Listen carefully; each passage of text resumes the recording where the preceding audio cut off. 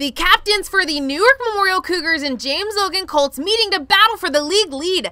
Newark Memorial in possession, Jose Luna with a shot on goal, but keeper Mark VARGAS-GARCIA is there to knock it out of harm's way for the Colts.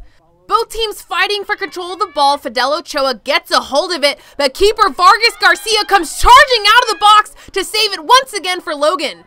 The Colts are awarded a penalty kick, and MIWONED SIRAJ is up to the task, but CESAR ARROYO is on top of his game, protecting the net for the Cougars to keep it scoreless at the half. We head into the 50th minute, OCHOA on the attack, driving into the box, and it gets past the keeper to put Newark Memorial on the board, and the Cougars just couldn't contain their excitement.